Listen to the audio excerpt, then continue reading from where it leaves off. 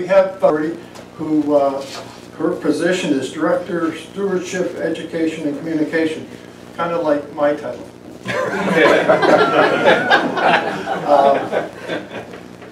Patricia's going to tell us a little bit about the association, what they do and that, but she also has some projects she thinks we might be interested in working with them on. She's going to explain them, and I think we'll go from there. So, Patricia, thank you.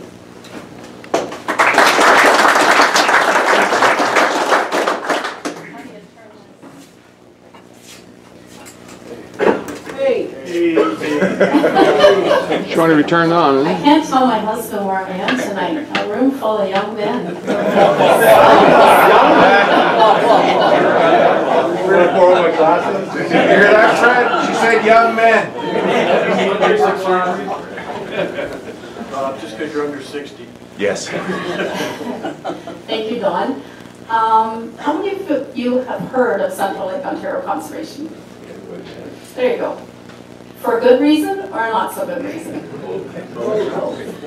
So as an organization, we have jurisdiction of a watershed area that goes from Ajax Pickering all the way to Clarington and Lake Ontario up to the Oak Ridges Moraine. And we're one of 36 conservation authorities across Ontario.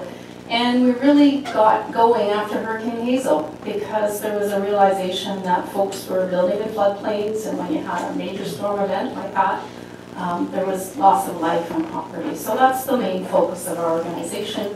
And so we look at a lot of development proposals and issue permits for that development, and the goal is to keep that development out of those floodplains. And it doesn't mean you can't add on a garage or put in a swimming pool, but there might be some factors that need to be incorporated into your construction plan.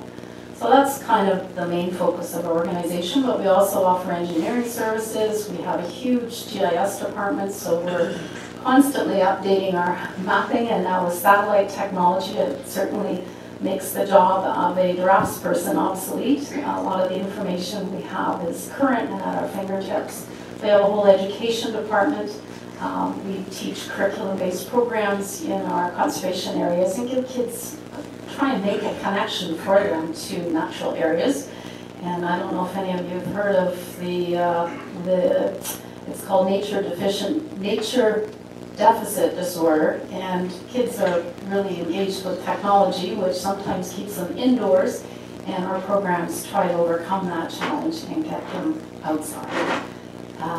We also do a lot of monitoring. We have a number of coastal wetlands in Durham region that we collect data on so that we can make some restoration recommendations for those habitats. We are challenged. Our environment is under a lot of stress, mostly because of humans and our actions and activities. So a lot of our goal is to get out there and help people, give people the tools to help them do things differently on the landscape. So that's kind of Conservation Authorities 101.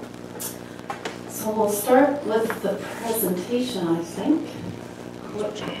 What am I doing as far as... There it is over here.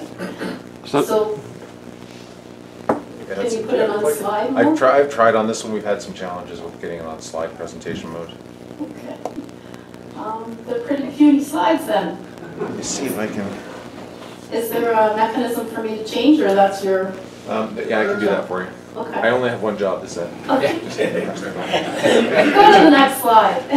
I just want to thank Don for inviting us here and meeting with us at the office to talk about some projects. And I guess it all started with the idea of making some bird boxes, which we love the idea. And we get lots of requests over the course of a year from schools and groups and organizations that want to build bird boxes.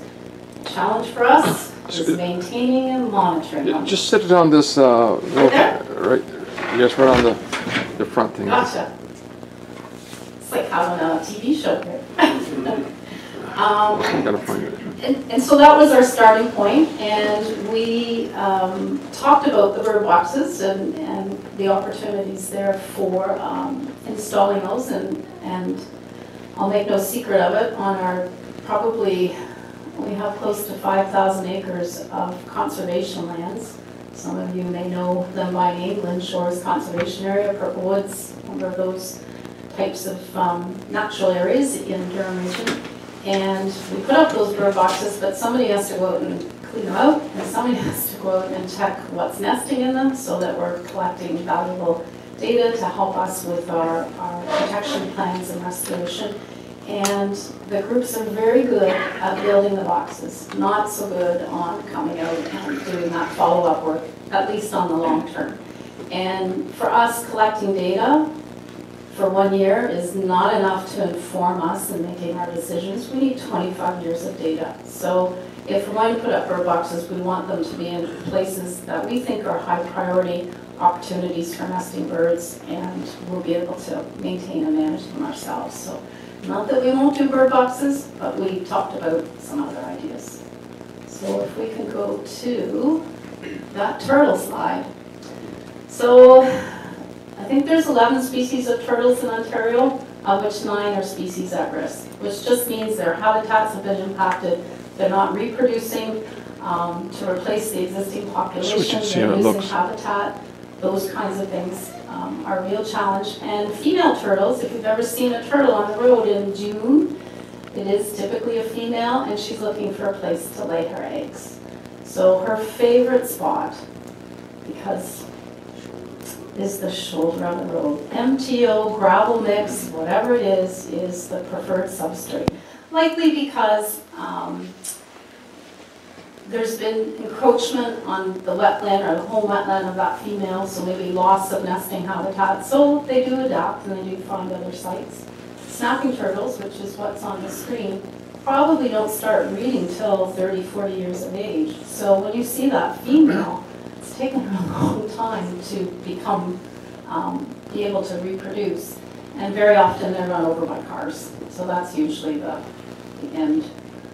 end outcome, unfortunately. So one of the species, you can go to the next slide, please.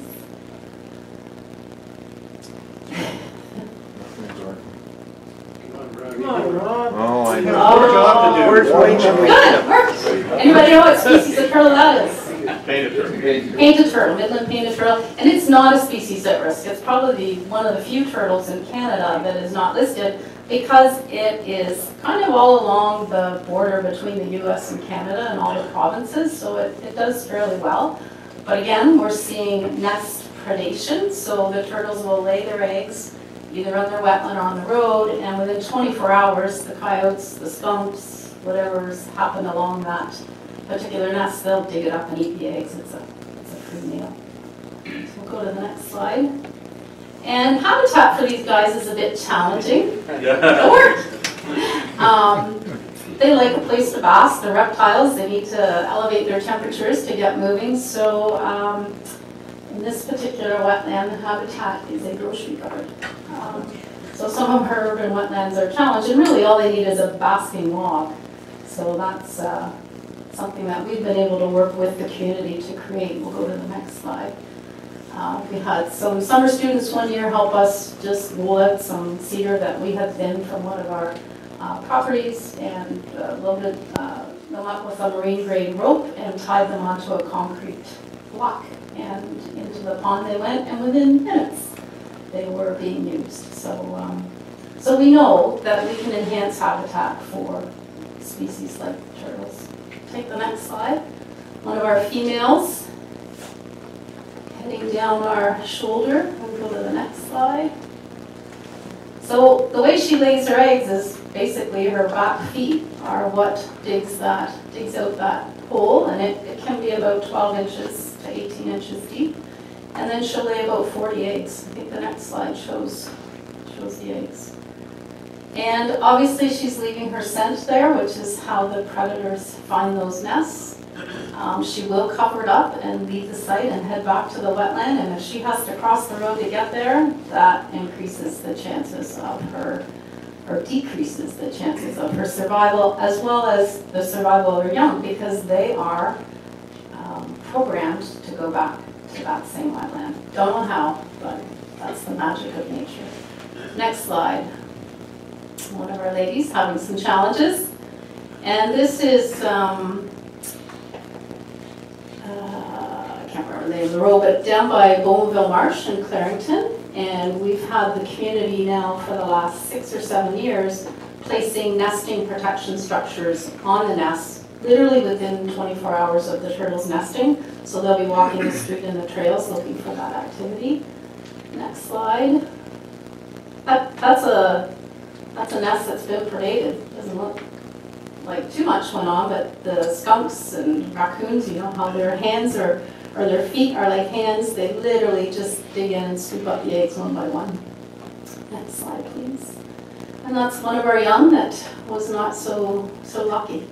And the young turtles emerge, so the females are laying in June. It's about 16 weeks for them to go through their development as an egg.